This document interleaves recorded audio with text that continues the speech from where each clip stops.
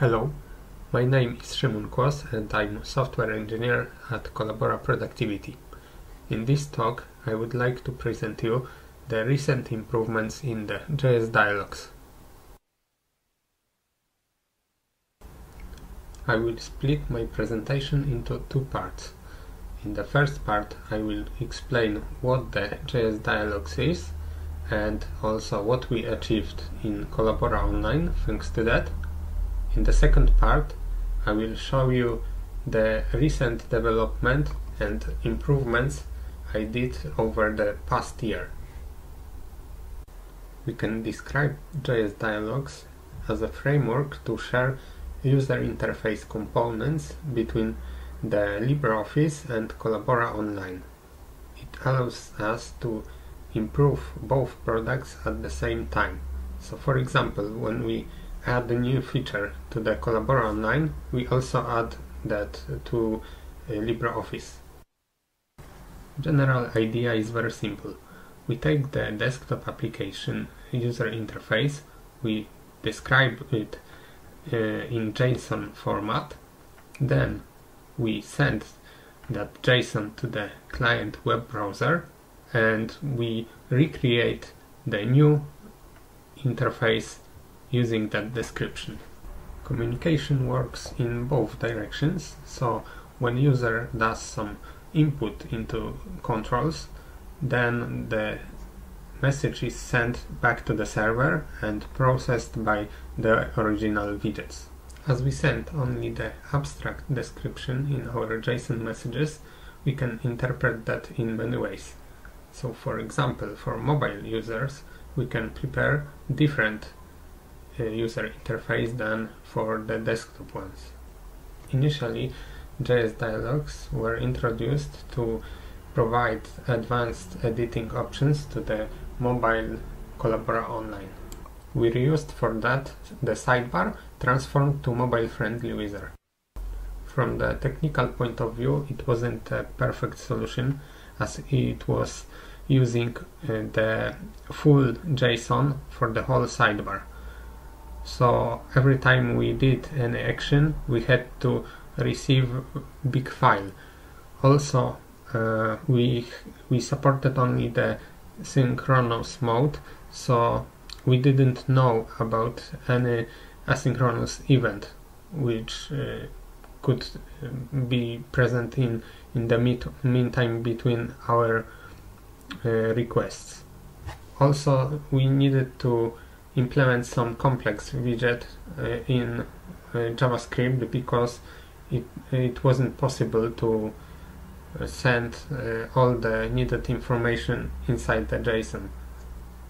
Later, JSDialogs were extended to notebook bar and dialogs.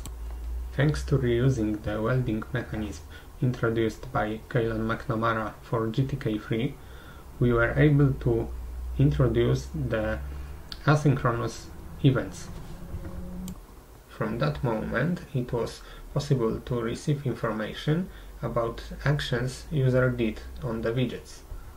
On this slide, you can see an example of welded widget reused in the Collabora Online. It was the style previews widget from the notebook bar, which shows the currently used styles for paragraphs in Writer. Now we will take a look what was changed since the last conference. First, I was focused on the optimization.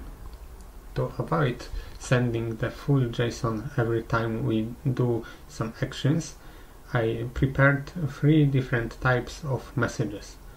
First, full window update.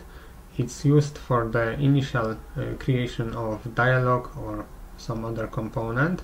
It's sent only the one time, and later when we receive some updates from any widget, we use the second type, a single widget update. It sends only the updated widget content, so we don't have to waste time on generating the JSON for the full dialog. The last type of messages is action message, which is used only for small updates inside one widget when it doesn't need to redraw everything. So for example, when we have the icon view and we only change the selection, we send the action with actual position to select. Thanks to that optimization, we reduced transfer size a lot, and also now we receive faster updates. It was visible especially for the widgets where we draw something on a canvas, like in icon views, or for example previews in the notebook bar. Now it's also possible to update some other widget when we are typing inside the input field. So it was also a big change in the user experience, because we see the updates in real time, not only after we finish typing. Next optimization was introduced by using the shared queue for messages. Thanks to that, we can reduce number of messages because we can remove few of them from the queue.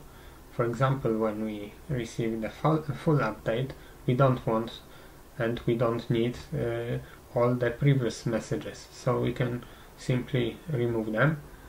Another small update is lazy message generation. So in the queue we have only the information which widget was updated and what kind of update it was, but we generate just JSON just before we send it. After I finished with optimizations, I looked at missing widgets. One of them was icon view, which is very useful to present set of custom previews. For example, FontWorks.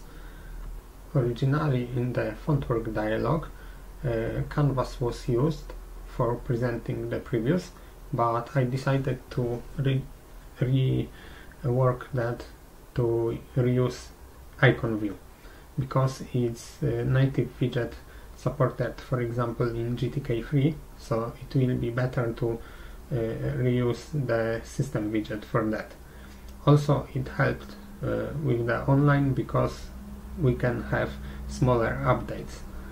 We don't have to draw the whole canvas every time we select some preview. Style previews in the notebook bar also were converted into icon view, because it helped with the user experience when we have a lot of styles and we want to find a correct one in the long list. Previously we had to click many times in the buttons, but now we can just scroll and see all the styles we have in the document. The most complex widget which was missing on the online site was the tree view. It appears in many different dialogues and can have multiple modes of displaying the content. For example, it can be a list view, it can be a tree view with checkboxes or without, it can show notes on demand, and also it supports drag and drop in some dialogues, like for example the pivot table dialog. We implemented all these different modes, and thanks to that now we have many useful features converted to JSDialogs, like auto filter pop-ups with tree view for selecting filters, and also pivot table dialog where we can compose a table using drag and drops between many tree views. When we finished with implementing missing widgets for JSDialogs, I switched the sidebar to use the JSDialogs, so now we have native HTML controls for the sidebar, and we can style it using the CSS. It also improves the user experience for example on touch devices, because previously we used the canvas on which we were drawing the images of the sidebar. Now the scrolling and also list boxes are handled by the browser. With sidebar, I introduced to the JSDialog support for drop-downs. Now in both toolboxes and also menu buttons we can open the drop-down with some complex content. Also I introduced new sidebar panel where we can edit the selected font work. JSDialog now as a framework looks almost complete. I think only few small, less important widgets are missing. I think the next step is to switch all the dialogues in the online to use the JSDialogs instead of pixel-based dialogues. That's all I have for today. Thank you very much for listening.